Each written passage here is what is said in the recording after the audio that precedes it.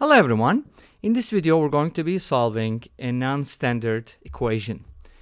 A log equation, you may call it linear and a log equation. Anyways, it's a mixture. So when you have an equation like this, you can use trial and error. X equals 1, nope, it's not going to work. X equals 0, not in the domain. X equals E, no, it's not going to work. So guess and check did not work here right away.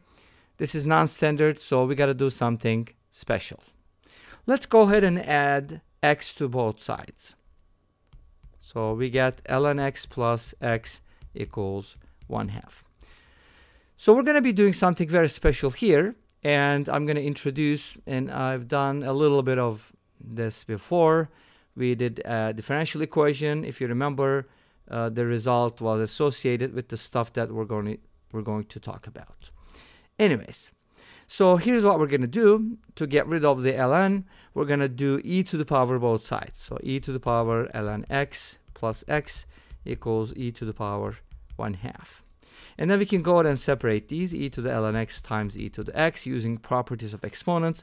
Remember, a to the power n plus k is a to the n times a to the k, and vice versa. So we can also combine them, right? Separate or combine. So this equals e to the power 1/2, which can also be written as square root of e. Great. Now, what is e to the power ln x? It's equal to x, right? By definition, this is x. So from here we get something super duper special. So we get x times e to the power x equals square root of e. I know what you're thinking at this moment, but I'm not going to name it yet. But my question would be, does this look familiar to you? If you said yes, you must be familiar with the W. What is W? W is Lambert's W function, aka product log. In other words, it's the inverse function for f of x equals x to the power x times e to the x. So the inverse of this function is the Lambert's W function. Okay, so here's what we're going to do then. So as a general principle, if you see x multiplied by e to the x, then you can W both sides and you'll end up with x. So by definition, W x e to the x equals x. Make sense? When you switch the x and the x e to the x, you'll see that the inverse of the Lambert's function is going to be x, the identity.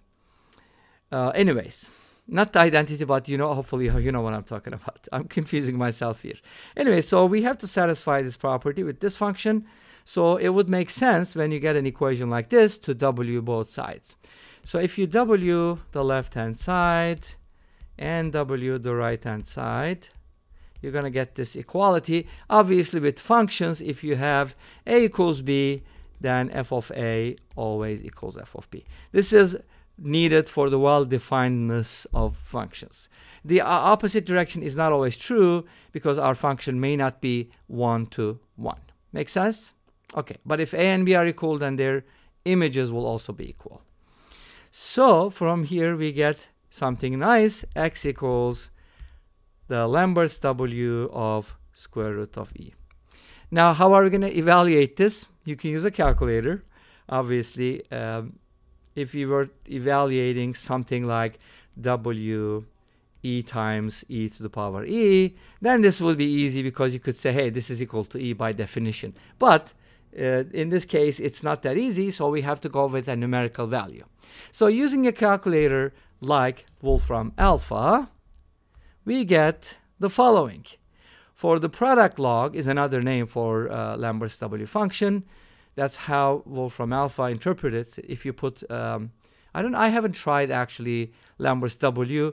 I just tried W, it didn't work. But product log always works.